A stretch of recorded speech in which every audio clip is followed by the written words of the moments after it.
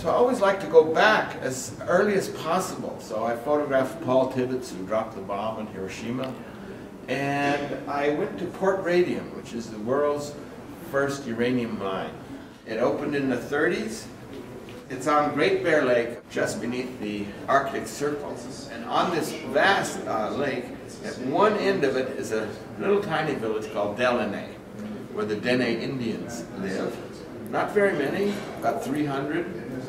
And they would go across the lake. It'd take 8 hours to cross the lake to go to the mine. They would work in the mine, which meant taking a crushed uranium ore in burlap sacks, carrying it, and putting it on barges, and barging it 8 hours across the lake. And it's crushed ore, so it's very soft, so they slept on it. They inhaled it. The sacks broke. Nobody ever told them that it was radioactive or that there was any health effect at all. But over time, many of those men took ill, and that little town of Delaney got a nickname. It was called the Village of Widows.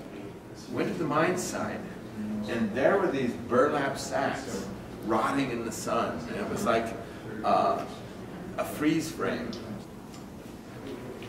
On the mine site, there's this big bronze monument.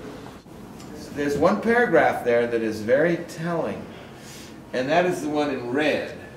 The mine was reopened in '42 by El Dorado, a federal crown company, to supply uranium for the Manhattan Project, the development of an atomic bomb. Now, you can't find that so easily in modern history books. The fact that that uranium went into the atomic bomb is no longer something that people brag about. But there it is in bronze on the site. So I thought that was proof positive. Some people even deny it. They say, no, it didn't happen. It had to happen. It was there. This is called the Prophet's house. The Prophet, his name is Ayah. He was a great healer among the Dene. And he had a vision that the people had produced some very dangerous substance, and it got made into a log. And the log fell on people on the other half of the earth, and it created fires that could never be put out. Now, the Hiroshima bomb, you may know, is very long, like a long cigar. So he had a vision that this material from their mine would turn into an atomic bomb. And they were so crushed to learn that they had been the ones who had provided, not all, but some of the uranium that ended up in the Hiroshima bomb. They didn't know what to do.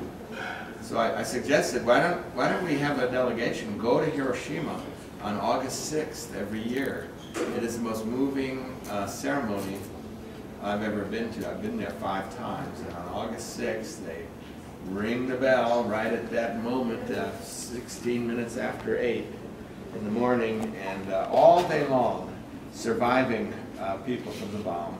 And every year there are less of them come and kneel before this cenotaph, which includes the names of all the people who died during the bomb. So a small delegation went and said, we are from Great Bear Lake, and we contributed uranium to the bomb, and we're very sorry about it.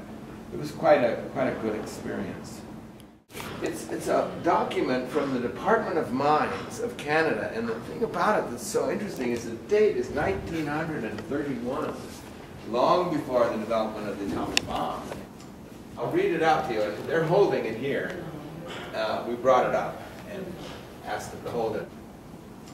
Recent investigations in the field of radium poisoning have led to the conclusion that the precautions are necessary even in the handling of substances of low radioactivity. Got to be careful. Why? Because they eventually may have serious consequences such as lung cancer, bone necrosis, rapid anemia are possible diseases due in the deposition of radioactive substances in the cell tissue or bone structure of the body. 1931. But this warning was not given to the miners in Port Radium. It was given to the researchers in Ottawa who were analyzing the ore. They never got around to telling the workers, the uranium miners. But the point is they fully understood the hazards of handling even low levels of these substances. And there's the first atomic bombs. Two kinds, a uranium bomb, Hiroshima, and then a plutonium bomb, which is a whole other question for Nagasaki.